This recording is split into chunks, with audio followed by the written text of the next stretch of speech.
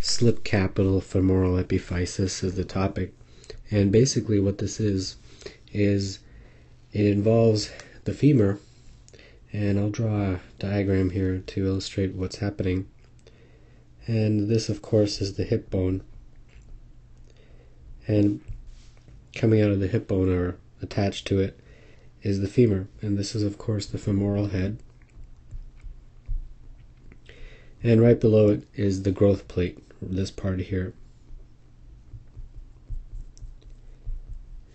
And then, of course, you've got the actual femur itself, which is the big bone. Now, what slipped capital femoral epiphysis is the movement of this femoral neck upward and forward. So you're going upward in this direction, and then forward.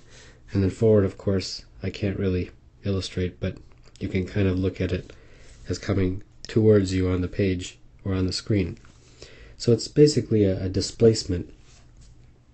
And the reason this happens is because during adolescence, during this rapid phase of growth, there's a series of events that can happen and that can lead to this.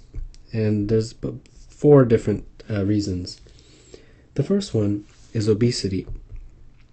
Obesity can cause a tremendous amount of force on this femoral area of the bone, of the skeleton. And then the second reason is trauma. Trauma can also occur. Hormonal changes are a definite part of the risk factors or causes involved. And another one that can happen is inflammation. Inflammation can also lead to this. It happens mostly in early adolescence, and it affects boys a lot more than girls. And basically they feel that the weakening of this growth plate, which is right here, I'll color it in red, is really at the heart of why this femoral bone, the femur, displaces upward and then forward. So what are the symptoms, though? Why is this happening? Well, the symptoms kind of happen in a progression. The very first thing that can happen is hip can be very stiff, and they feel that that's sort of the initial presenting symptom. The next thing that can happen is the boy can start walking with a limp. Third is hip pain, and then eventually this can progress to hip pain that radiates down to the knee, and it may even present as knee pain, actually.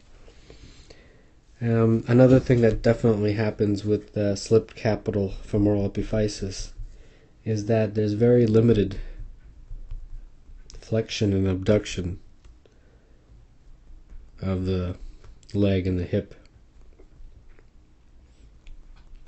So all this is presenting in this disorder.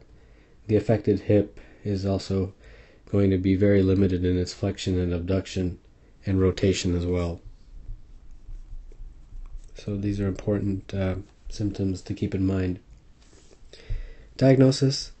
Diagnosis is basically easily done with some x-rays, and then you will see on the x-rays that the femur is indeed displaced upward and forward, and the femoral head will actually be posterior and inferior. So the treatment basically involves surgery, surgical repair, and involves screw fixation. Basically you have to bolt the femur in so that it doesn't get displaced.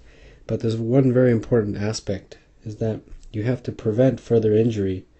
So you have to make sure that there is no weight bearing So the boy cannot put pressure on it, put weight on it. So that is done by giving the boy crutches. And this is important because if the child bears weight, or the adolescent boy bears weight, it can lead to potentially osteonecrosis, which is a pretty serious complication. So we have to make sure that there's no weight bearing as soon as possible, and then of course surgery to repair. So let's take a look at some clinical vignettes. 13-year-old boy is seen for right knee pain that has persisted for the past 2 months despite the use of over-the-counter analgesics. His mother states that he has been limping since he started to have the pain. Pain is of insidious onset, but its intensity sometimes subtly increases. Physical exam: the boy is obese. His weight is higher than 90th percentile. Flexion of the right hip causes marked outward rotation and reproduces the pain. Internal rotation of the hip is limited, and the right leg is slightly shortened compared to the left leg. Which of the following is most likely diagnosis? Well, they have everything in here. They have a boy who's in early adolescence, presenting with knee pain. He's got the limp, he's obese, and he's got difficulty with flexion and rotation as well. And this is all classic for slipped capital femoral epiphysis. 12-year-old boy with asthma is brought to the emergency department by his mother because of intermittent right hip pain for the last 2 weeks. Pain is non-radiating and worse with activity. It has now become more constant, worse with weight bearing, and over-the-counter analgesics only give minimal relief. No history of night pain, denies any recent trauma, weight change, or constitutional symptoms. He tells you that he went to the pediatrician's office 10 days ago for the same hip pain, and he was told that this physical exam, lab studies were unremarkable. Pediatrician's diagnosis was a pulled muscle or tendon in the right hip region, and he was advised to rest. Now in the hospital, his physical exam shows an obese patient, limping gait, leg length discrepancy of 0.5 centimeters, intact motor sensory exam of lower extremities bilateral. The right hip region has intact skin, no focal tenderness to palpation. Passive range of motion of the right hip is decreased on internal rotation. When the hip is flexed, the thigh externally rotates. The most appropriate next step in management is to. This is a very nice, rather long, but very nice presentation of slip capital femoral epiphysis. And the treatment for this essentially involves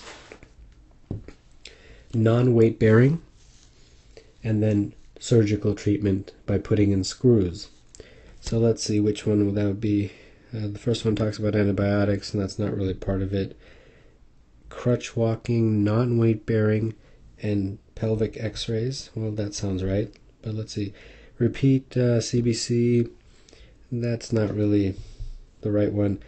And send them home with a prescription for a shoe insert. That's not correct.